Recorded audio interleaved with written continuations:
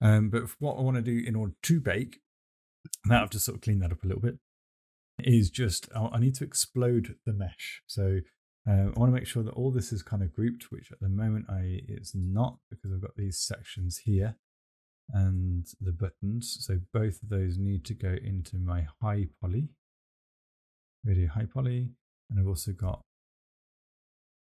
this and this. Okay, so that's all now in its one group. You can select everything and just freeze transformations, delete history, and I'm just going to save that again. Now I made those modifications like so, and I'm just going to hide that for a moment, and then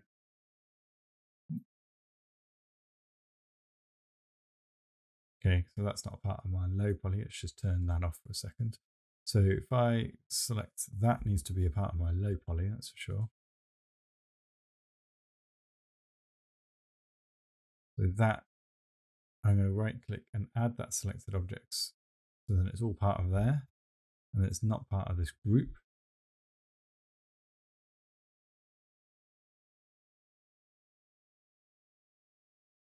Nothing seems to be part of that group, so I'm just going to regroup. Okay, so there, and there. Let's just middle mouse and drag.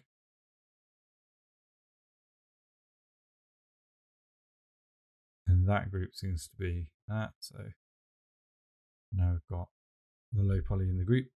So I've got a low poly.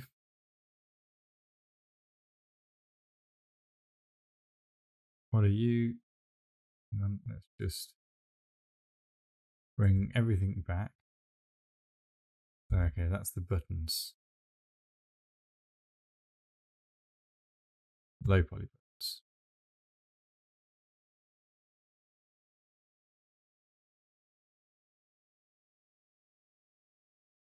Got myself all confused. All right, so we've got my low poly here, ready to go.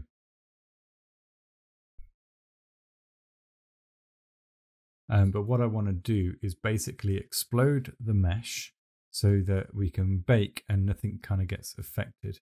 So I'm going to take all these elements, my low poly, and say that I'm just going to lift up.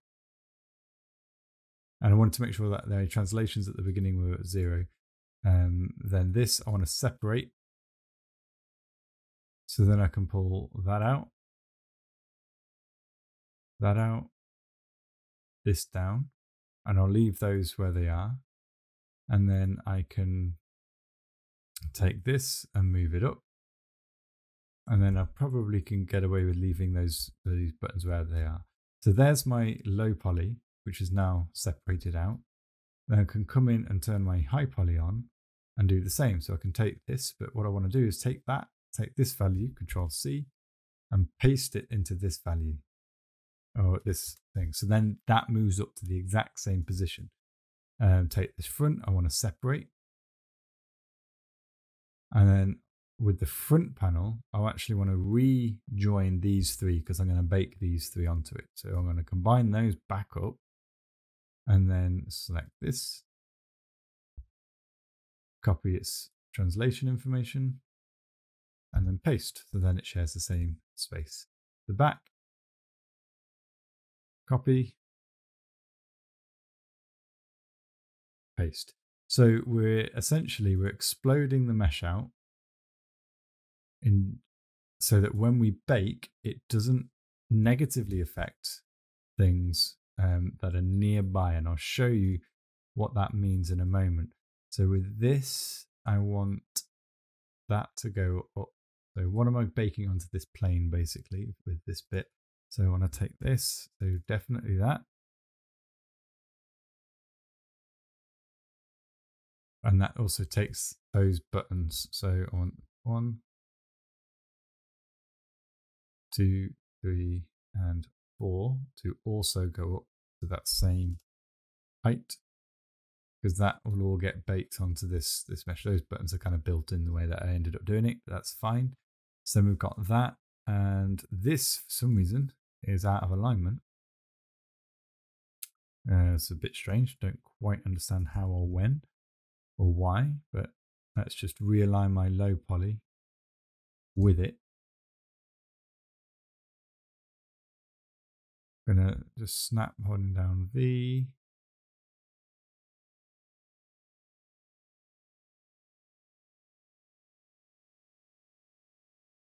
Not quite.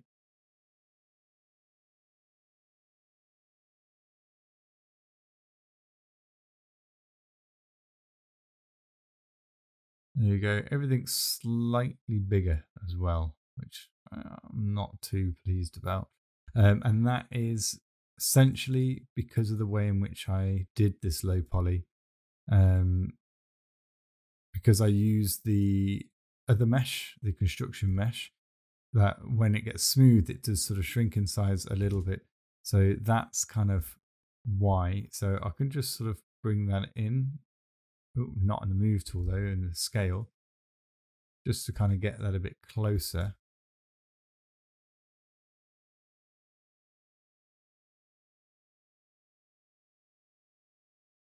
If I want to just try and get that a bit slightly better bake on that. Ooh, no, I want to shrink the low poly down. So move that to the bottom, and then I'm doing it from this green tab. Not move, sorry. So it will do it on both axes, apart from the height. Like so.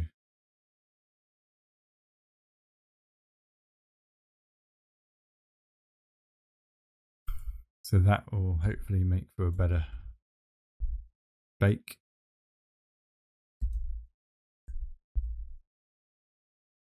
I'm just doing this by eye at the moment, as you can probably tell.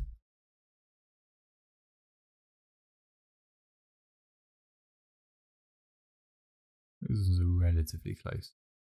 So yeah, that'll do for now, I think. So yeah, I've exploded the bake. So now we've got our low poly and our high poly. So, okay, for some reason that's not in the high poly one. So let's just add selected objects. So high and low. And I just want to remove that. I'm just going to hide that for now because I don't want to take that out. So low and high. Okay, so then what I'm going to do is just hide that for a moment, take all my high and export this out. So file, export selection, wherever you may have gone. And then I've got radio HB explode. So high bake, explode, bake there, save. Okay, I'm just going to overwrite that and then save.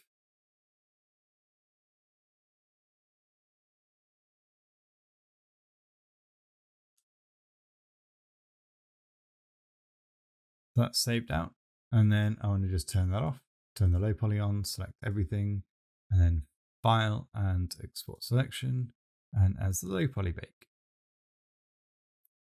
Okay, smoother groups, yep, tangent binomals, yep, okay, export, and embed media turn on for the high poly so it brings in the color values as well.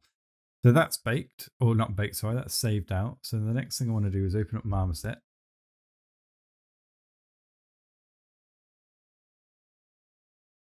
And then I want to find those files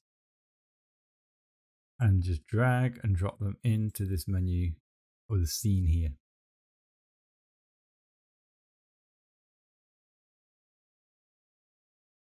There we go. So they've come in, we can see, and it's brought the color information in there as well.